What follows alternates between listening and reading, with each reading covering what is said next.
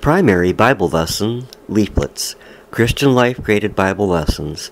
This is from April, May, and June 1949, and it is Timothy's Home. This Bible story can be found in Acts 6, 1-2, and 2 Timothy 1, verse 5. Timothy was a boy who lived in Bible times. He had a happy home such as God planned for all children to have. His mother, whose name was Eunice, was a good woman. She loved God and wanted to please him, and Timothy's grandmother, Lois, loved God too. Timothy's mother and grandmother spent much time teaching him things that he should know, and before he was old enough to read for himself, they read to him from the Bible. They taught him Bible verses and ways of living that were pleasing to God.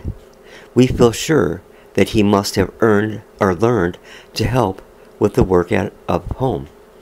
As Timothy grew older, he liked to read the Bible himself and learn more about God.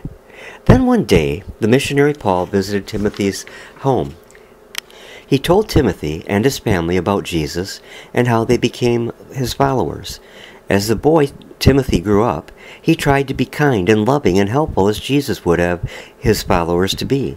Paul came back to Timothy's home when Timothy was a young man. Everyone in Timothy's hometown and in the nearby town told Paul good things about Timothy.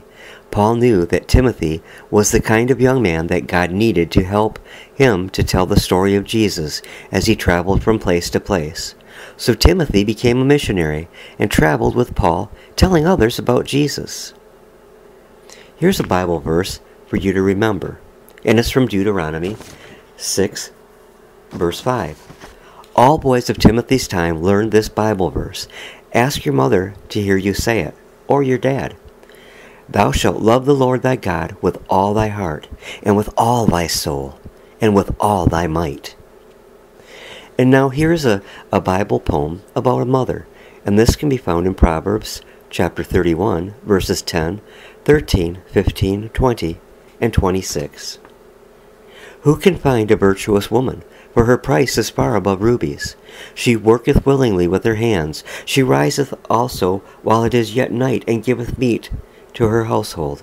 She stretcheth out her hand to the poor, and she reacheth forth her hand to the needy.